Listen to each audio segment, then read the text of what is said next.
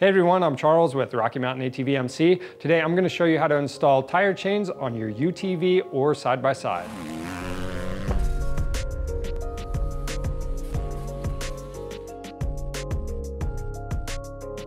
If you're driving in any slippery conditions, whether it be ice, snow, mud, maybe you're plowing snow or just driving in the winter, I highly recommend adding some tire chains to your machine, and that's going to help get some traction on there. Now, these chains, they do come in different sizes. They fit tires that are 21 inches in diameter all the way up to 28 inches. Just use the chart on our website to get the correct chains for your machine.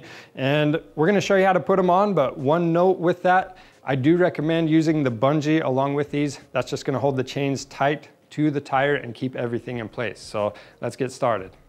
These chains are going to come in a bag of 2, and to get them set up, you're just going to lay the chain with the V-bars facing down behind or in front of the wheel, and then back the machine onto it.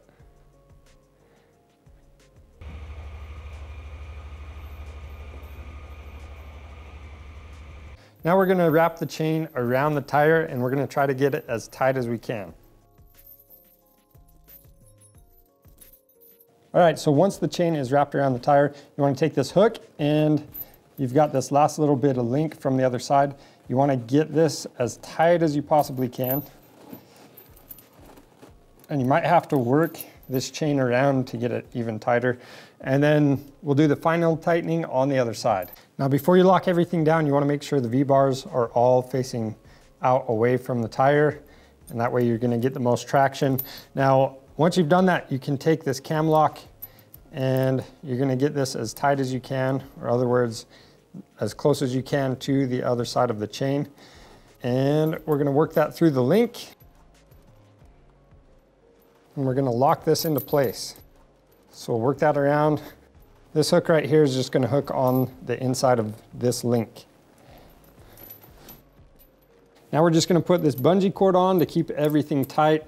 It has 5 different hooks, and this extra length of chain, I'm going to take these extra links and hook them through the bungee cord. That way this isn't rattling around.